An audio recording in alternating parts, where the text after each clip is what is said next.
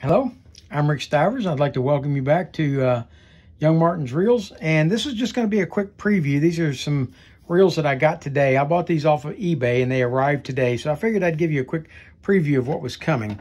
They're all three Shakespeare reels. This one here is actually in very good shape. It's a Shakespeare Wondercast 1771. And it seems to be in reasonably decent shape. It's very tight.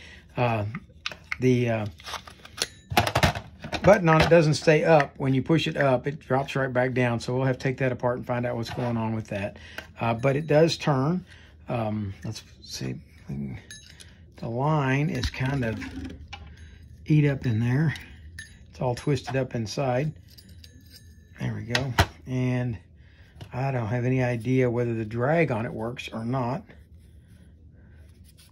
But just as a quick check, throw that through there.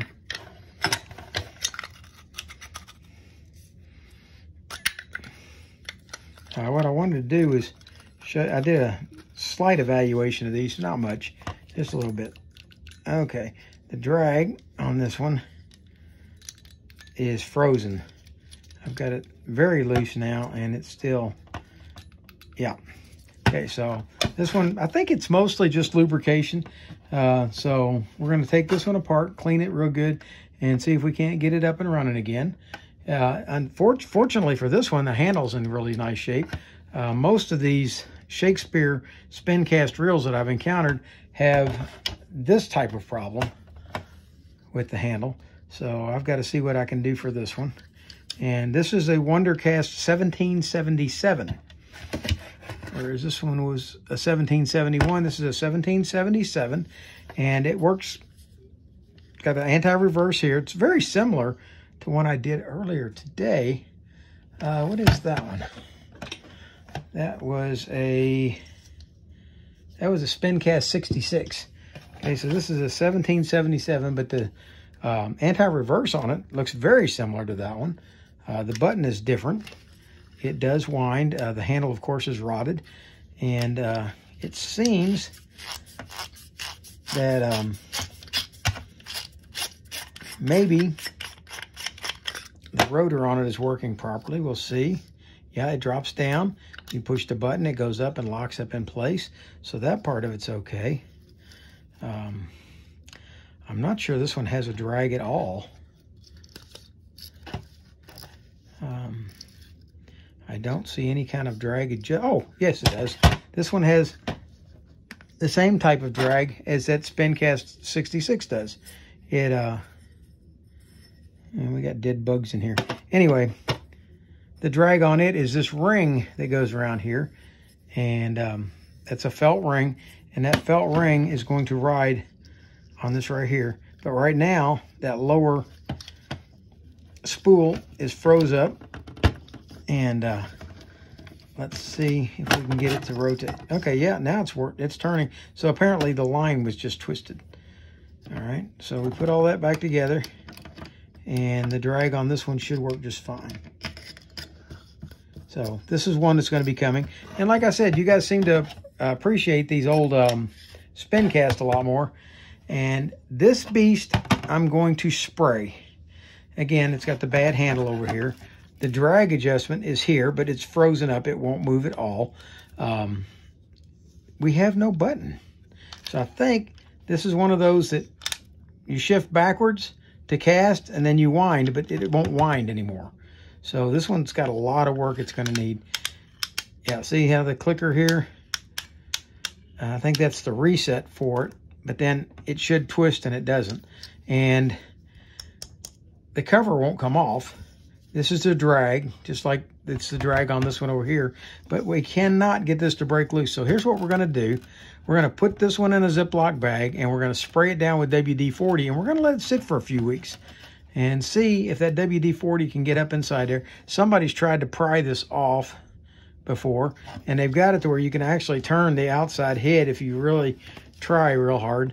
But they've tried to pry it open, and we're unsuccessful apparently. And we're going to see if we can get this to separate. And but that's our plan for it.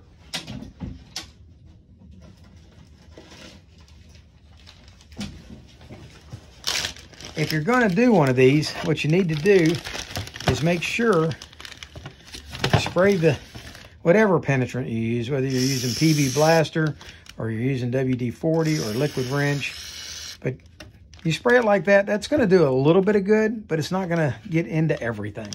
So what you want to do is spray it up inside. Okay? Get up inside all the holes and spray this lubricant, this penetrant, up inside so that it can get into everything. You want it into every part of this reel that you can get it into.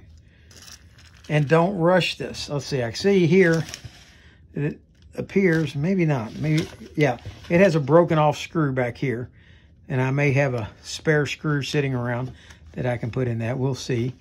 And we're just going to spray everything here down real good with WD-40. If that doesn't work, I've got that stinky stuff at PB Blaster that somebody recommended. I've still got it sitting around. I think this was actually a repainted reel.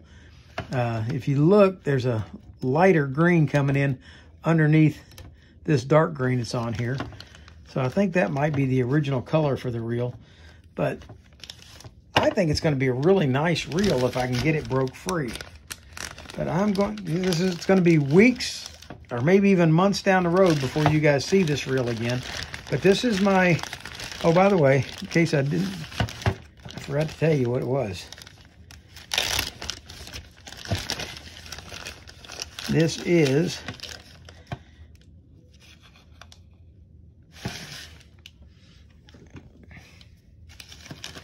definitely a repaint.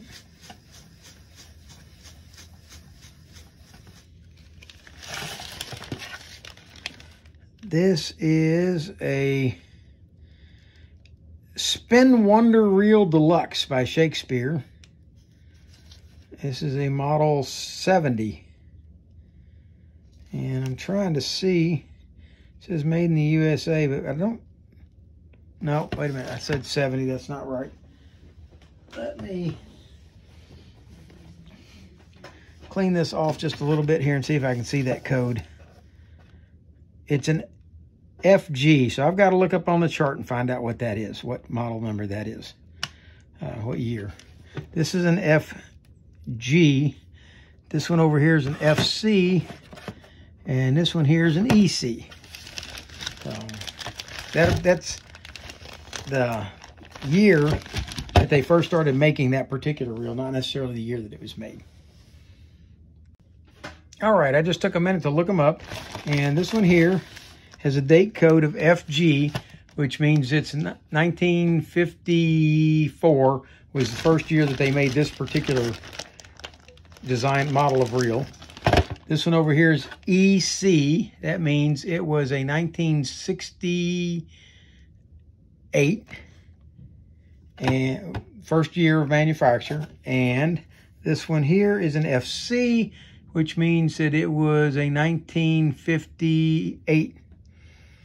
All right, so these three reels will be coming out little by little. I'm not going to try to do one right after the other. I want you to have a little bit of a chance to experience these reels a little bit.